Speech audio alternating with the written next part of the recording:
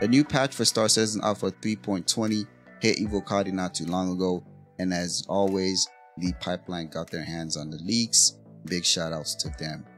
For this one, the testing focus here mentions, it says here, today's PTU build being the focus of the feature testing in the PU. With this build, we will only have the PU enabled, no Arena Commander, and the Hull C cargo rework is now fully available for feedback, although most of the cargo updates will function on other ships. So they mention here Seraphim Station, which is going to replace Port Olisar, mining stability changes, and UGF Rostar drop bug checking, it says. So I guess they've updated the underground facilities, so we'll see what they say about that. It says not ready for feedback. In regards to these, it says, as always, there are partial implementations for certain new features that are not collecting bugs, and feedback on just as any issue are most likely due to partial implementation.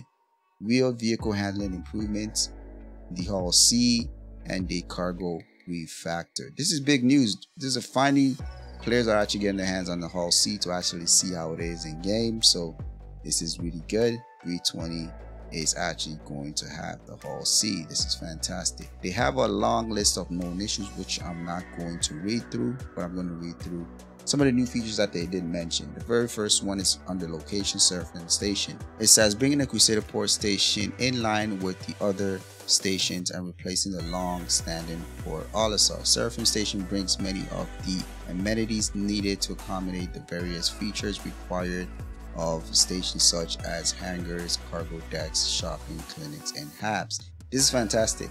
So this is going to make Port Oli probably my favorite one, because I do like Crusader. The only thing I didn't like about Crusader Orson location is the fact that I had to fly through the atmosphere. So the fact that they have Port Seraphim replacing Oli with all of these amenities is going to make it a fantastic spot to start off with. All right, so up next, it says under locations again for future updates. It says underground facilities Rostar update. Rostar is a tool which is used to quickly build point of interest on planet services by combining pre-built modules together at the click of a button. They also changed the way which mission locations are set up and streamed in. Essentially, they are the feature of creating planetary locations. This update moves all our original underground facilities over to the new Rostar tool workflow. All underground facilities have been replaced in the same position as they were previously, with the setting they previously had applied to them reapplied where appropriate. This means functionally the current locations should be no different than they were before on the mission side of things. Also, art-wise should be the same, bearing some minor adjustments to exterior layout of each location. This is great.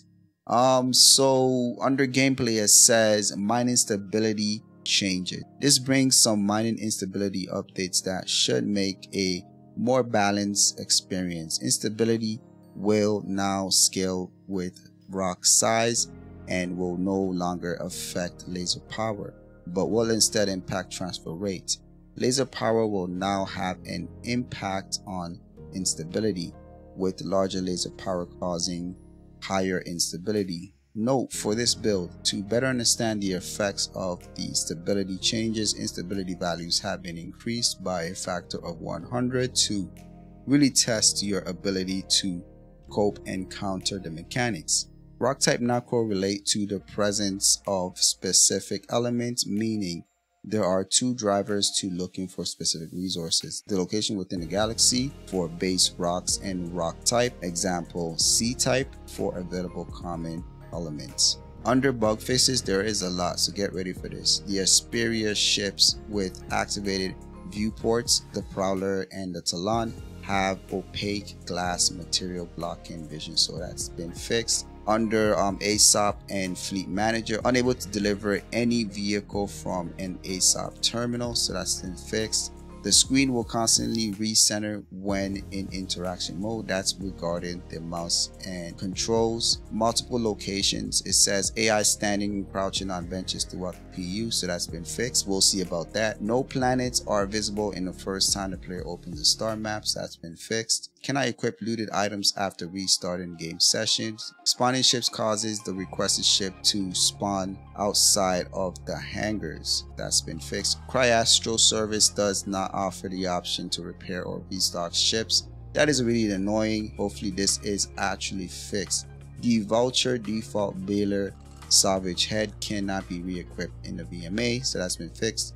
Players are falling through, sometimes disappearing trams and shuttles to their death. This is pertaining to Era 18 and Orison. Equipping more than 5 components in a single save changes and equipped VMA transaction will fail. Ships will not load in VMA, so that's been fixed. Players may load in with their character's dead T-pose partially submerged into the hab floor. Oh man, that's annoying. The players sometimes initially spawn or fall outside of the bed in the hab or the hospital. That's been fixed. When attempting to equip the Grey Cat salvage backpack, sometimes the backpack when equipped correctly. Female characters can't fully reach the medical bed terminal screen in various ships. That's been fixed. The Artemis helmet respiratory tube is unattached on both the male and female character.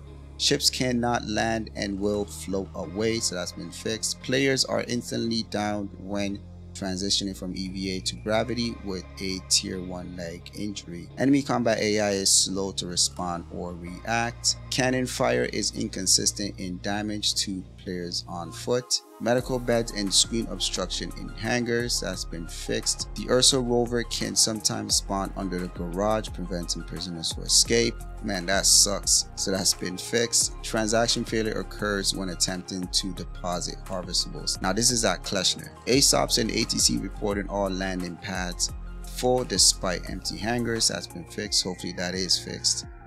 New deal and Vantage rental kiosks are missing. Mining deposit fracture difficulties can randomly change. Refinery terminals endless message processing your request and does not load an interface. The total transaction cost of renting ships and vehicles that display on rental kiosks is incorrect to what the player is actually charged. Players can enter the Anvil Carrack via interacting with a manned turret on foot or via EVA, so that's been fixed. Grey Cat multi-tool rarely stays in weapon rack, will teleport back into player's hand, so that's been fixed. Multiple paint causes the captain and crew quarter windows to be opaque in the 400i. The cockpit doors of the Valkyrie is very darkly shadowed anytime the door is not animated. That's been fixed. The snub fighters lack interaction prompts entering and making it unusable. The RSI constellation, man, it's like every patch there's an issue with this. Cargo that has been moved off grid and out of the vehicle persists on grid at the commodity kiosk, which prevents the purchase from filling those empty cargo on grid slots.